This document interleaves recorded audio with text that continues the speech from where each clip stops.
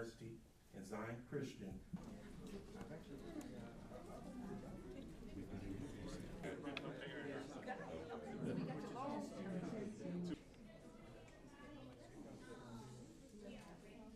Pursuing a degree in English with minors in English and African American Studies.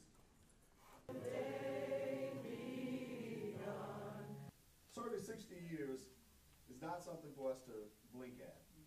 The progress that has... The University of Alabama is a great place.